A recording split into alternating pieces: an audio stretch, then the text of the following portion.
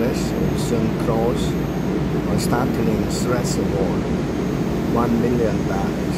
The median price of a home in California, meanwhile, is approaching $750,000, according to Zillow.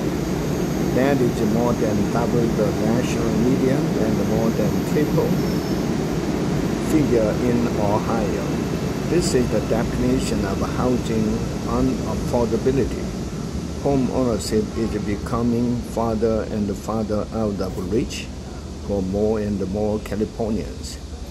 As of 2019, only 55% of Californians and just 36% of Black Californians owned a home.